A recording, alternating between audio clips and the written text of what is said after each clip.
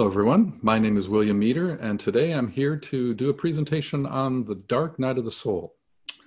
The goal of this particular talk is to help you understand how the esoteric philosophy looks at this subject of the dark night experience.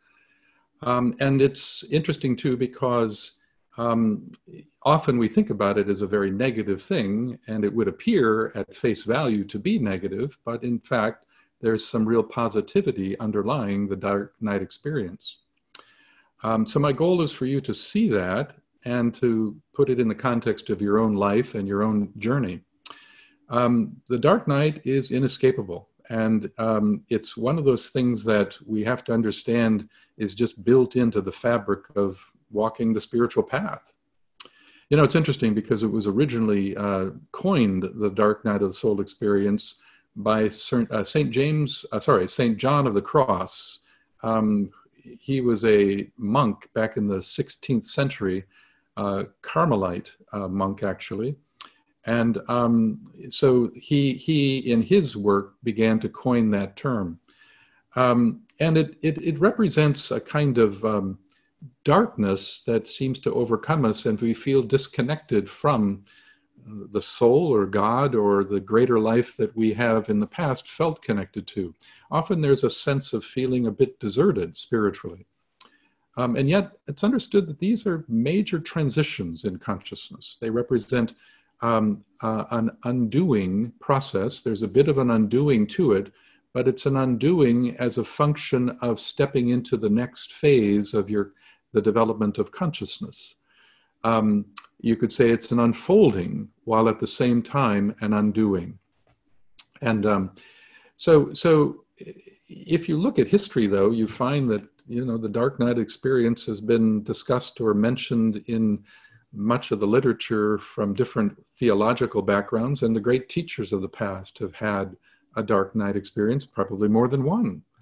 Look at the Christ, for instance. The Christ 2,000 years ago went through the Garden of Gethsemane crisis, which was a bit of a dark night experience, if you recall. Or we might look at the Christ on the cross when feeling abandoned, said, "Father, Father, why have thou forsaken me?"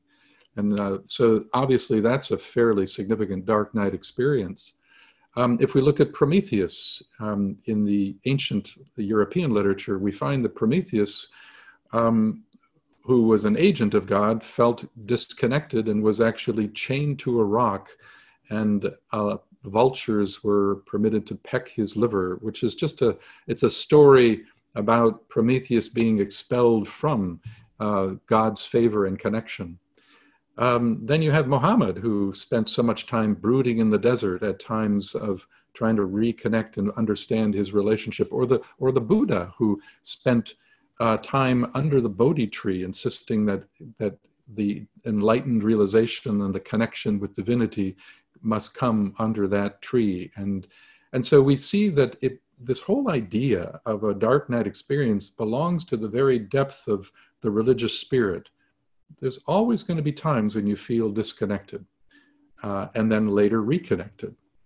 And so what I'm wanting to do today is I want to go through 7 major points for you to understand how this philosophy looks at the nature of the dark night experience.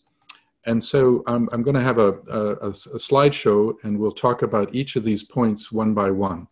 So let me get that available for you to see. Okay, so hopefully you can see that now, and we are going to look at the very first point. And that is this, that it says key points about the dark night experience, or the dark night of the soul experience. The first point is that it is first encountered when a person has entered onto what we call the probationary path. So let me explain what I mean by that. These terms sometimes can throw us off if we're not familiar with it. The probationary path is a part of the journey that happens after what we call the awakening. When for thousands of lifetimes, an individual is living their personality life. They're living their lower nature and developing their ego and personality. And although the soul is present, it's in the background, and the individual can't really consciously sense the soul at all. And for countless incarnations, the whole life is oriented toward building that outer garment that is what we call personality. And there is no real such thing as a dark night of the soul experience at that point, because at that point, the individual hasn't yet had a conscious realization of the soul. So what I guess I'm trying to say is that it's only when we are finally awakening to a higher impulse within us, when we are awakening to a higher kind of love within us, that we are awakening to the soul itself for the first time, or something we call the causal body, which is the container that is holding your soul's consciousness. But as I say, for countless incarnations, the individual, the personality, is not conscious of that. It just simply is being personality and ego and cultivating a more integrated ego expression in the life. So that's point number one. A person has to be on the probationary path to start having moments of feeling abandoned by the soul. In fact, it's very interesting. You know, it is said that when a person has their first awakening, that often that awakening is fleeting. It's a sense that something divine took place deep inside, a flashing forth. They're awakening to the causal body, the soul, for the first time, but it is fleeting. And it goes. And then an individual struggles to find out how to recapture that experience. So right at the very beginning, the very first inkling of the soul deep within is followed by a sort of an immediate dark night experience. So that's point number one. You have to be on the path to awaken to the soul, because it's not to feel a dark night experience, because it's on the path where you've had an awakening to the soul, and therefore when it vanishes at the dark night moment, you realize something's missing.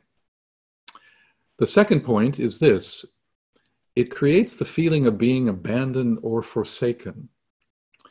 Now, what's important to think about in this context is that although it does hold that feeling about it, I think it's important to realize that it's an illusion, that you're really not disconnected from divinity at all. You're not at all. It is a time of forcing an individual to turn inward, to look at themselves with greater honesty, with a greater sense of who am I, and am I really doing my best to bring my best forward. In a way, a dark night experience creates a sense of disconnect with divinity in a way that kind of forces us to begin to really think more about how can I be a better person. But it's difficult, admittedly, because you feel like you had something and then you lost it, and it kind of makes it. When a person's going through a dark night experience and feels that sense of forsakenness, there's a sense that no matter what you say to them to encourage them, there's always going to be this sense of doubt that any kind of reassurance is often the personality will doubt the value of that because it's not in their immediate experience. But nonetheless, it will certainly come back. So it always creates this feeling of abandonment and a sense of doubt that it'll reappear. Now, one of the things that I'd like to share with you about this is that, and how to put this, there's many reasons why the dark night experience occurs, but one of them has to do with the idea that there are times when the soul creates the dark night experience to, quote, arrest the hastening personality. And that's a really, really important concept, to arrest the hastening personality. What do we mean by that? Well, what I mean by that is that when you're on the path, your personality is being inspired by the soul at various times. You feel like you're really moving forward with your spirituality, and you sense that you're evolving in your consciousness in a very serious, real way. But oftentimes the personality, the lower self that's enthused about living a spiritual life, that personality sometimes becomes, shall I say, over-enthused, or it becomes, it wants enlightenment now. It doesn't realize that it has to go through some real transformational processes. So there are times when actually the soul will create the darkened experience to stop that personality from charging forward prior to it doing the deep work of transforming itself in order to earn your way in. Because you know what it is. You know, the truth is that you have to earn your way to enlightenment. We all do. We have to, you know, faith just sort of takes you to the beginning of the path in a certain sense, but then there's the hard work of transforming the personality so that it becomes the rightful servant of the soul. And as that personality becomes more believing that there is a soul trying to inspire it, it sometimes wants the fast track. Wants the fast track to enlightenment, and there are times when it has to be put down by creating the dark night experience. And so I hope that makes sense. So having said that, let's go to the third point. As it says here, it results in a feeling of losing one's spiritual direction. So it's not just that I feel like I was connected to something sacred and now I'm not, but it also puts a whole different coloring on the question of what is my purpose? Where am I going?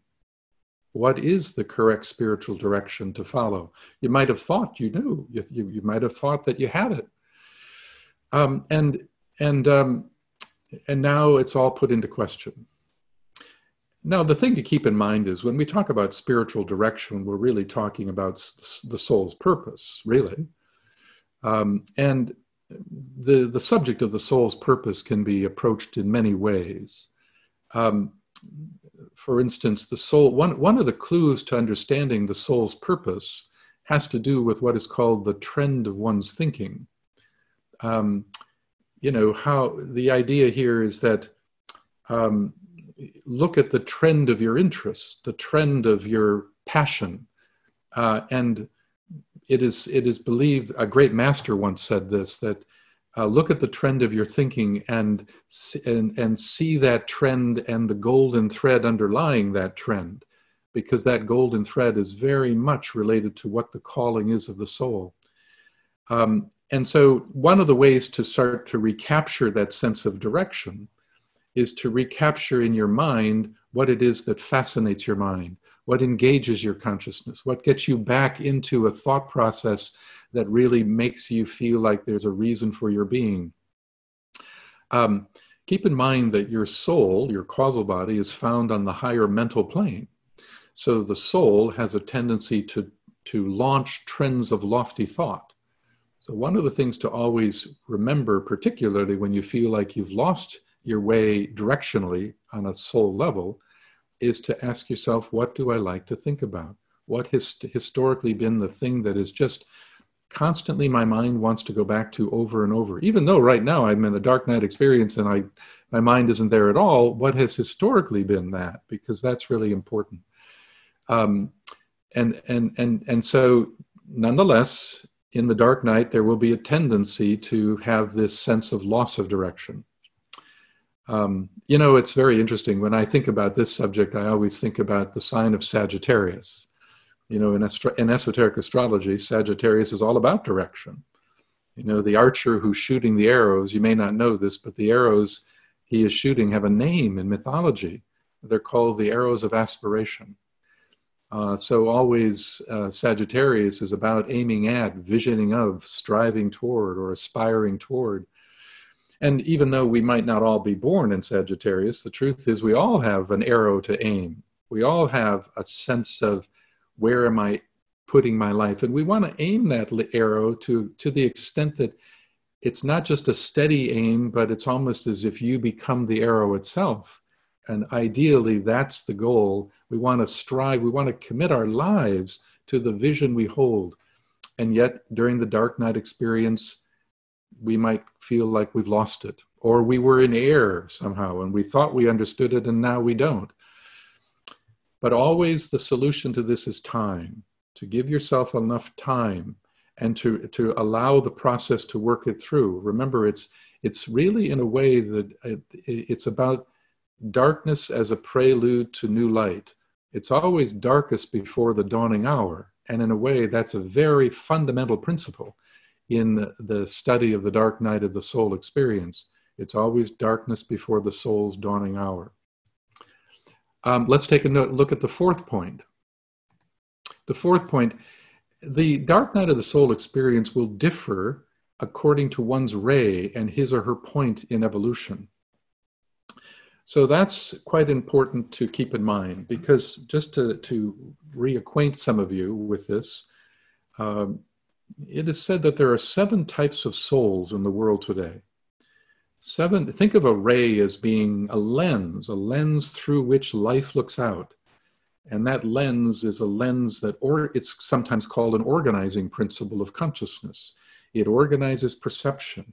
It organizes patterns of perception and action and reaction, and even defines the tendencies of your interests.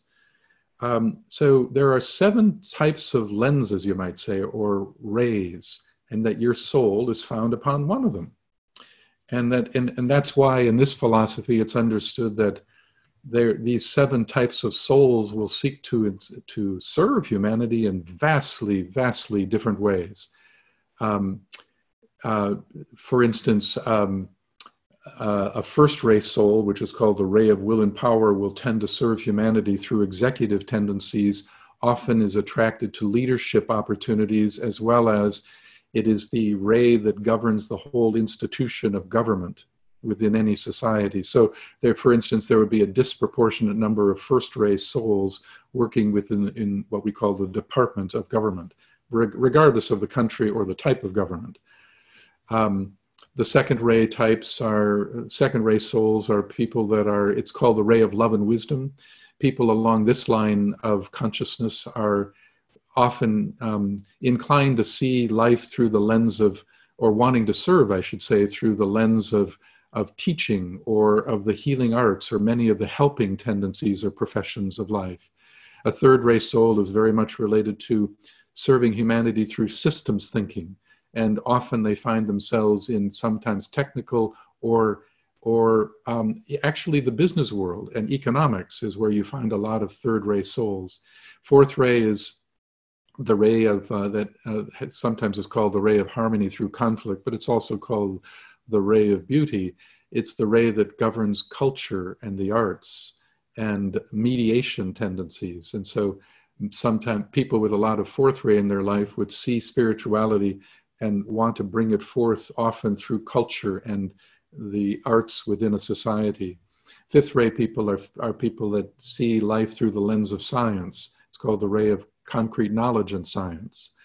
And so their inclination to serve in that way. Sixth ray people are often, it's called the sixth ray is called the ray of idealism and devotion.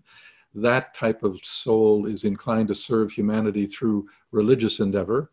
The sixth ray governs all theology around the world, but it also is the ray that has a lot to do with causations. For instance, to fight for a cause, to save the whales, for instance, that kind of passionate conviction toward an avenue of service and a set of ideals is very much a sixth ray thing. And the seventh ray is called the ray of ceremonial order and magic. And this particular type of soul would be much more inclined to want to bring heaven to earth.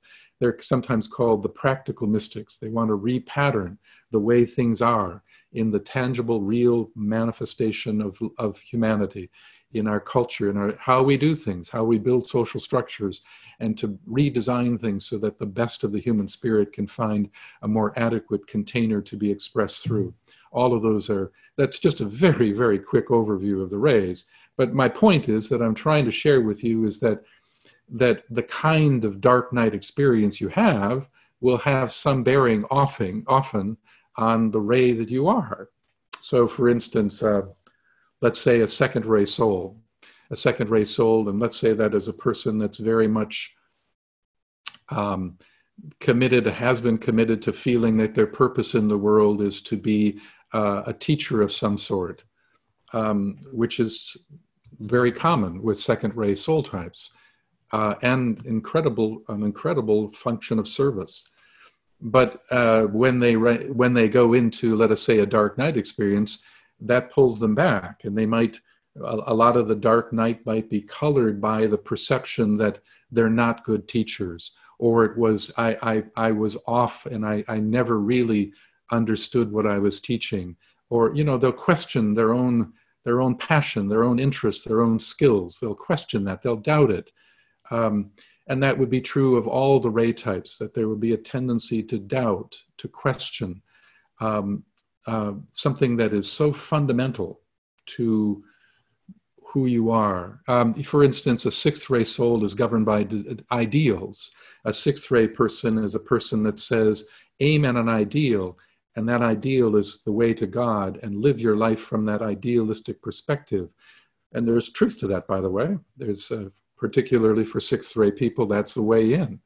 But you might get the person that who goes through the dark night, who's on the sixth ray line, and that person is now recognizing or believing, usually falsely, that their ideals have failed them, and that the ideals they were living by are superficial and not real at all, and so they doubt them.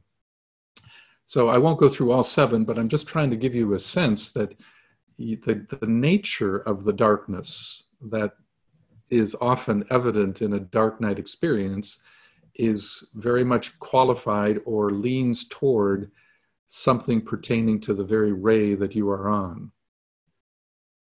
Okay, let's go to the next one, number 5. Often the darkness before the dawning hour. Now, this is a really important concept. I briefly stated that earlier as well.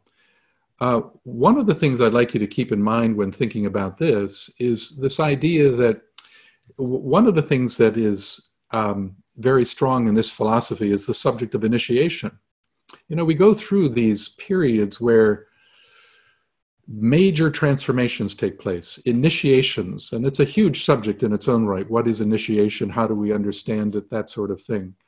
But it is, in many cases, certainly not all cases, but in some cases, the dark night experience can be a prelude to a spiritual initiation.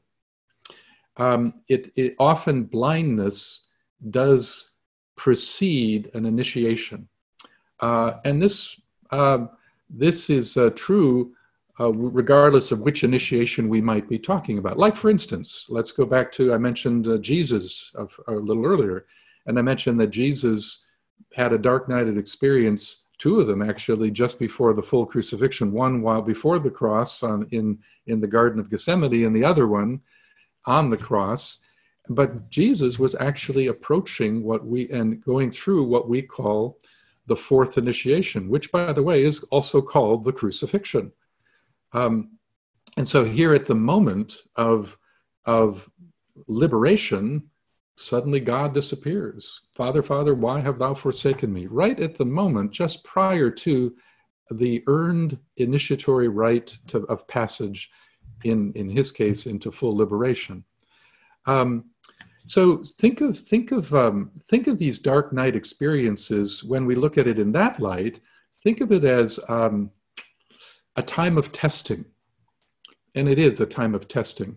And think of it as a kind of it's a system that's trying to make sure that you've actually done the inner work, and that even when the soul seems disconnected, you can still hold what it has already given you.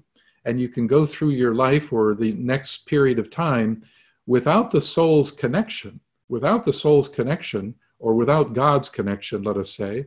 And you can go through that and still live your outer life as a demonstration of higher values and as a demonstration of the consciousness of the soul, even though the soul seems disconnected with you. You see, that's so important when it comes to the subject of initiation. It is said by a great master that one is initiated. No, sorry, I'm saying that wrong. One is initiate before they are initiated.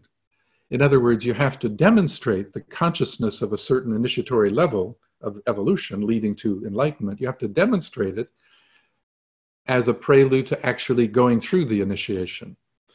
But in that process of demonstration as a prelude, there's often a dark night experience that is right there as well, cutting you off from the connection to the greater life to make sure that it really is a kind of wisdom and a kind of understanding of life and a perspective on life that is now truly integrated into your personality and can be functional and effective in service to the world, even without the continued inspiration of the soul. Again, it's about proving yourself. It's about proving yourself. Yeah. So I think what I'm going to do is I want to highlight something here that might be helpful for us. And to do that, I want to show you a different slide. So I'll come back to this sequence in a minute, but let me bring something else forward for just a moment. And this has to do with a kind of irony about the whole subject of the dark night of the soul. Because you see, in a certain sense, it's a misleading statement even to say the dark night of the soul. Because you see, it really, what we call a dark night of the soul experience isn't really a dark night of the soul experience. It's really a dark night of the personality experience. It's a huge misunderstanding in a way, because it's not that your soul is experiencing darkness, it's that your personality, the lower self, is experiencing the darkness. So for centuries, we've been using the term dark night of the soul, and I do it all the time, but if we get technical about it, it's an incorrect statement. It's really the dark night of the personality. And yet there is one experience that is truly a dark night of the soul. I want to show you another image that might help you understand this. So let me get that visual for you. Okay, so what I've got here is two columns, the dark night of the personality and the dark night of the soul. Now in this you can see that we've got three structures: monad, soul, and personality. Now, for those of you who are well versed in this, you know probably what the monad is, but there might be people listening to this that are rather new to theosophy and esotericism. So let me briefly say what monad is. Monad is another word for pure spirit. It's beingness. Monad is the spark of life that gives rise to your experience of consciousness. Monad is beyond the soul in each of us. The monad is, it's actually, I believe the word comes originally from Pythagoras, and it means, it's rooted in the word mono, the one, meaning it's where you are interfacing with the total oneness of all things. If you just to make a difference for you, think of the soul in you as the Christ in you. Think of the monad in you as the God in you. Now, you and I are not at a place in our evolution where we can consciously experience the monad. That's way beyond our ability. You have to be at a certain level of consciousness before, and it's really just very quick, it's very soon before enlightenment, full enlightenment, that you become more conscious of the monad. For us, it's unconscious. And yet what we are conscious of is the soul and the personality. And so when we say the dark night of the soul, if you can see at the bottom here, it says often called the dark night of the soul, even though this is really a dark night of the personality, periodically occurs in the life of every disciple. It's imposed by the soul upon the hastening personality, and it provides time for the integration of lessons. So I'm just kind of swinging back to what I mentioned earlier, that you can see that it's a disconnect between, it says rapport established, though it is temporarily disconnected.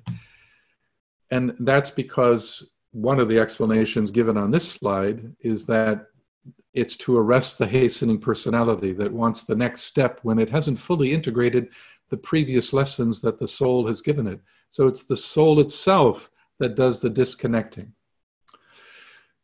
On the other side, you see on the right side, the dark night of the soul, the actual dark night of the soul experience is actually when you have a fully soul-infused personality. Um, uh, by that, I mean that the soul and the personality are now fully fused, and no longer does the personality have any kind of undue sway on the soul's agenda. That's called initiate consciousness. And that too is a bit out of reach for all or most of us listening to this, but it is the long-term goal for all of us to completely fuse the soul and the personality together so that the lower self becomes the rightful servant of the soul, because that's all your personality is really for. Your personality, you might say its destiny and its purpose is to be the outer garment used by the soul as a function of service to humanity's upliftment. And each initiation that we talk about is really a process of creating more and more soul infusion. And there comes a point when there's complete soul infusion, and that's when you wake up to the monad for the first time. And so you wake up to the monad for the first time at that point, and yet after that, there will be times when there will be a disconnect. And one of those biggest disconnects at that time is the fourth initiation, which is what Master Jesus took 2,000 years ago. So what Master Jesus went through is a true night of the soul experience. What you and I go through is on the left side of this chart. It's really a dark night of the personality experience that we tend to call a dark night of the soul experience. Just if you read down on the right side here, it says, this is the true dark night of the soul, periodically occurs in the life of every initiate, and it's imposed by the monad, is prelude to destruction of the causal body, and ensures that no unredeemed karma remains to hinder. There's a lot to that. That's giving us some idea of what it means to take the fourth initiation, because what happens is that at the fourth initiation, the causal body itself is crucified. That's what's crucified. And it's also at that level where all karma must have been transformed, and no longer is there any dissonance, which is what karma is. There's no longer any dissonance within the system. And that's the true dark night. Maybe it would be helpful if I just quickly showed you another graphic that just kind of gives you a sense of this process of soul personality fusion. Okay, so I've got three big steps here. As you can see, it's stages of infusion. And here we have there's three terms that are often used in the esoteric philosophy, the term the aspirant, the disciple, and the initiate. The aspirant is where they've had their awakening. There's no soul infusion yet, but there's a recognition of the soul, and that's the beginning of the probationary path. So that's what I said earlier. That's when it's from that point forward that it is possible to have a dark night of the soul experience, which again really is a dark night of the personality experience. But then when you're more serious on the path, you move into the whole realm of discipleship, where you have partial soul infusion. And that's when part of the personality is infused by the soul. And you have a growing commitment to the soul when living the life in that phase. And it's what we call the path of discipleship. It means you are learning to be a disciple of your own soul, to be a disciple of your own higher promptings. That's discipleship. And that too is going to be, there are going to be moments where the personality is going to lose connection with the soul. And again, it's because of this, one of the reasons is because of the personality is too much in a hurry to create more soul personality fusion. It has to actually do some inner changes in order to accomplish that. And then it could also be related to readiness for initiation and the darkness before that dawning opportunity. And this is the third, is the initiate life, where you have the full soul infusion, recognition of the monad, and you're on the path of initiation. Now, having said that, that just gives you a sense of it. So where you are on the path defines somewhat the nature and the intensity of a dark night experience, as well as what your ray nature is. Okay, so I think what I'll do is now get back to the other slide that we were looking at, the sequence of ideas. Let me get that back up for you to see. Okay, so let's go to the next one, number 6. It can be a test of your readiness and your trustworthiness. That's that's a bit similar to what I was just discussing. Think about it in the sense that there's a certain point on the path where you become what is called a trusted disciple, a trusted disciple. And a trusted disciple is one whose consciousness has demonstrated enough soul infusion that there's no way that that personality is going to make a sharp turn to the left and starting to go the way of what is called the way of Mahat, which means of pure mind, but it doesn't go with love. And it's sort of the black magical arts way. There's a point where, and it's a fairly far point, it's shortly after the second initiation where you become what is called a trusted disciple. And again, it's also related to that sense of readiness for an initiation opportunity. So let's take a look at the 7th point. And it's initiated by the soul itself, as I mentioned. It's the soul itself that is creating the dark night experience, the dark night experience. One of the things I'd like to share with you is this, that again, remember that it's inevitable. You are going to have those moments. It's just inescapable. But it's important to know ahead of time that it's inescapable and that there's always going to be a dawn after that darkness. So one of the ways of just kind of conditioning in your consciousness is that understanding that this is built into the very fabric of the path itself. But I want to expand our thinking about this now. I'd like to take it and look at it from the larger perspective and look at all of humanity for a moment. You know, it is said that humanity itself, possibly in this century, is approaching a great initiatory opportunity. And that what's trying to happen in the world today is that humanity is trying to figure out how to be one. And if it can't get that figured out pretty soon, well, we're all in there's big problems for us. We already see it. And so one of the very important concepts to understand in this philosophy is that the whole of humanity in a larger context is considered a single entity. Humanity as one being. And by the way, it has a soul and it has a personality. And at times it too is struggling to transform the lower in support of the higher, just like that's happening to you and I. And the physics of the consciousness of the soul of humanity works exactly as the physics of the consciousness of the soul of an individual human being. And that includes the whole subject of the dark night experience. You see, that's what's happening today.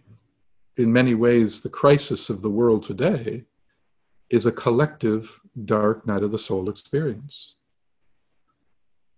Because right now particularly, but even in the last few years, this has been a time when we can feel that something is building of a crisis.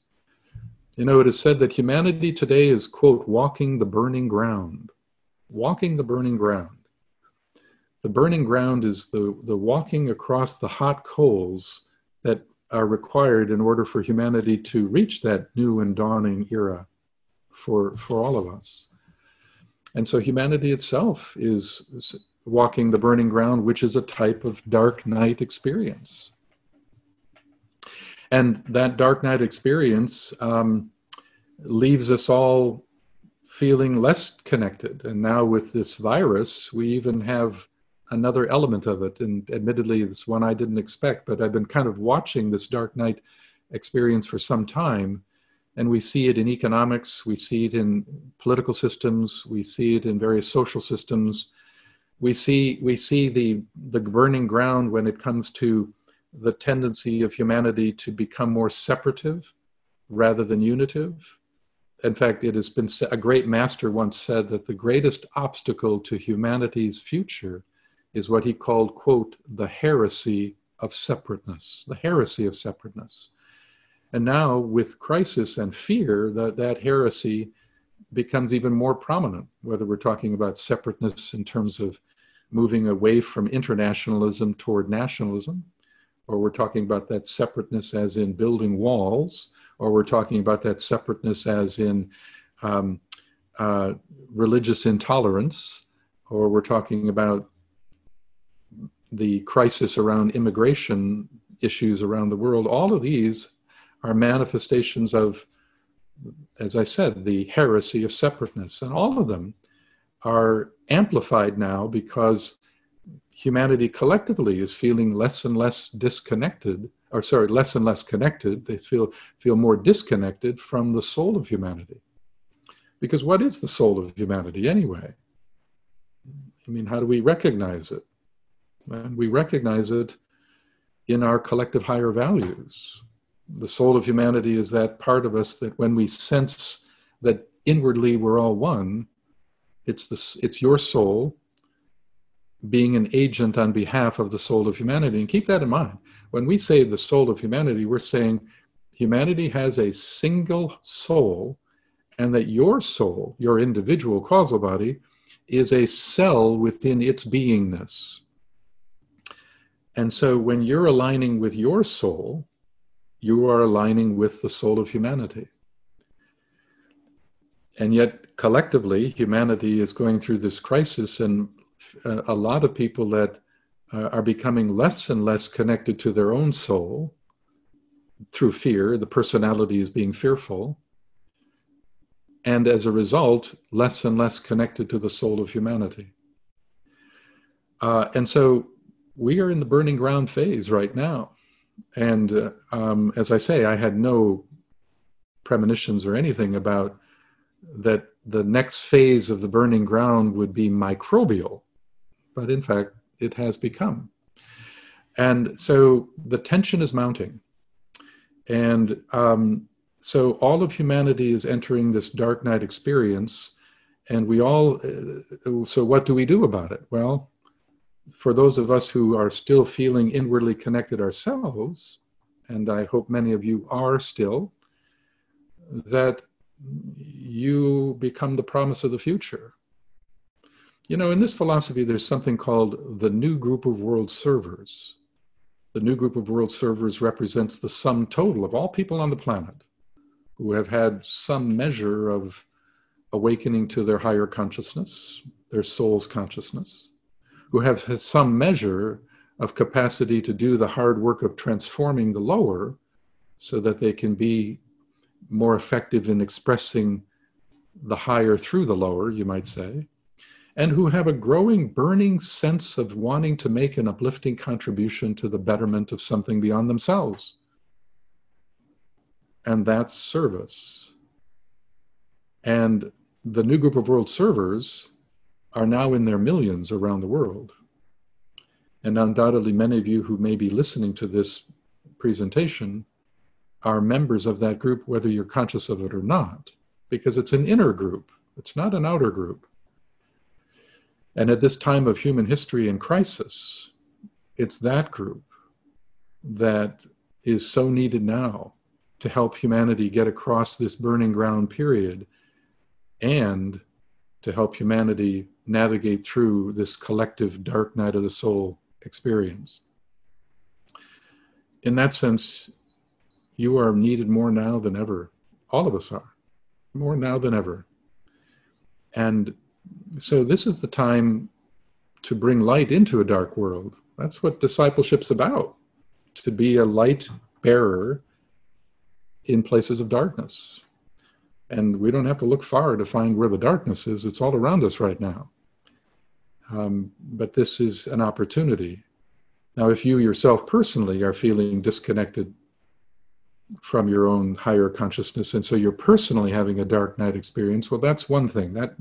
That requires you to remember what I said earlier, that this too shall pass, and that this is preparation, a darkness before a dawning hour of preparation for you to become more effective in your service. But those of you who still feel connected, and I hope most of you who are listening to this do,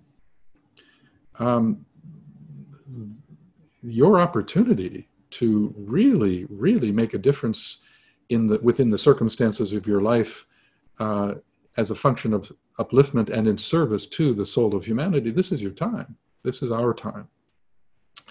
So often in this philosophy, there's this understanding that there's both many of the principles apply to the individual life, but they also apply to larger living systems. I'm talking about it from a humanity perspective as a whole now. If I looked at it from a national perspective, it's the same thing, because also a nation is an entity. Here in the United States is not just a country, it's a being. And it too has a soul, and it too has a personality. And at this point, it too is struggling to transform the lower, and a lot of resisting energies are rising in defiance. So one of the wonderful things about this philosophy is that everything that applies to the individual applies to larger living systems, including the dark night of the soul experience. So just to kind of wrap things up for us here, I just want you to understand that the dark night, again, is not something that you can avoid. It will happen. It will happen. And it will pass. And it's a process of creating a darkness so that your lower self can make more adjustments in its perceptual processes, so that when the light does return, your lower self is far, far more capable of being a better servant on behalf of the soul than it was prior to the dark night experience. In that sense, the dark night is a very good thing. As I say, it's a kind of renewal that has it's an unwinding, while at the same time it's a renewing. So think of it that way in your personal life, but always remember that this larger drama of humanity has to be taken in consideration, because if you are really aligning with your soul and you're not in a dark night experience personally at any given time, you should start to feel the oneness of humanity, because that's what the soul in each of us does. It does many things, but one of the things is it helps you to sense the underlying unitive field. And it's in that sensing of that unitive field that you begin to sense that fundamentally we are all one, not just in kind. Yes, of course we're one in kind. We're all in kind because we're all human beings, but we're one in essence, in soulful essence. And when you feel that inside you, then you're experiencing not only the soul, but you're experiencing a kind of intimacy with the soul of humanity. And it's from that place, deep inside, where the impulse to serve, the impulse to uplift should arise. So I hope you found this presentation to be of help. And I call on all of us to do our best at this very difficult time in human history. The dark night of the soul experience for humanity will pass. And to the extent that all of us can bring our very best in terms of love and wisdom into the fabric of our lives, particularly when this isolation period is done, to that extent, the soul of humanity will not only become more evident for all of humanity, and we get back on an evolutionary track that is helpful to all of humanity. But I have a feeling, and in fact, no doubt, that for all of us, the soul of humanity will look well upon all of us as we try to serve the greater whole. Thank you for spending your time with me today.